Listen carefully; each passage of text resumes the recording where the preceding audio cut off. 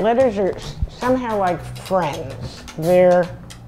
Each one has a personality. If you have one person all alone, or one person talking to another person, it's a different relationship.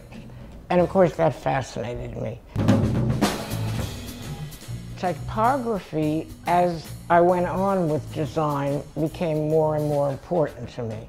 The Z was hard, the V was hard, the Q, that was easy. The prints in front of me are from an alphabet I designed called Euclid. The reason it's called Euclid was when Alvin had his print shop in the late 30s and early 40s, he worked with geometric forms from the typecase. I kept looking at that word and saying, I can do a whole alphabet based on that. I certainly never thought about being an artist because in my generation and in my parents, the milieu they came from, I was going to be a nice Jewish art teacher. The thing about not being a famous artist, you can do whatever you want.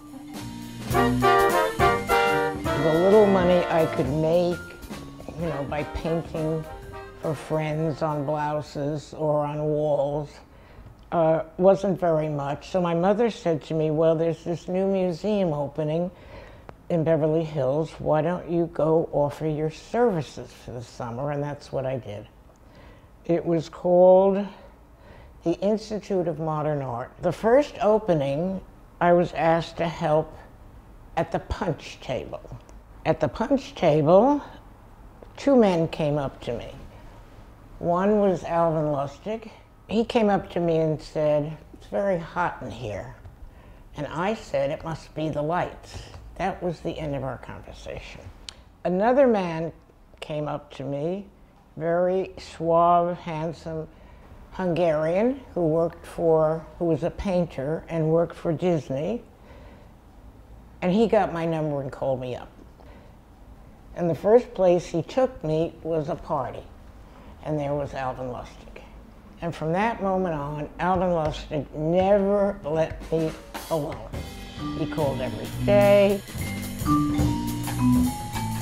He had a few students working for him. And the first year we were married, I had committed myself to teaching in a junior high school, which I did, which I hated, because I would leave this interesting office every day, because we lived and worked in these 3 rooms, but I wasn't a designer, so I couldn't say to Alvin, well, you can use me. But I decided after that first year that I couldn't go on teaching.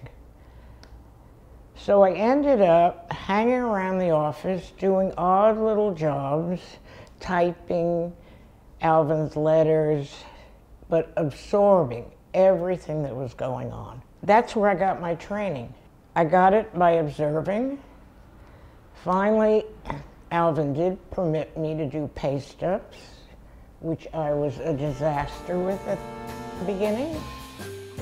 The ruling pen, which most people don't know what it is anymore, is one of my favorite tools. There's a kind of intimacy when you draw a line in ink. Here, there are lots of them, because when I heard someone said they were going to stop making them, I got hysterical and went out and bought as many as I could. That would give you a very wide line, but you can do really very, very thin lines. When you first start to use this, you make the biggest mess in the world. It took me a long time.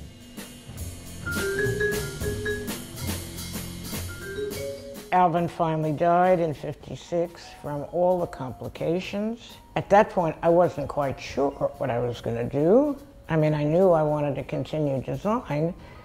And luckily, 2 people called me on the phone, Philip Johnson and Arthur Cohen, and said, we're waiting for the designs, never asking me what I wanted to do, just presuming I was going to do this. And I just did it.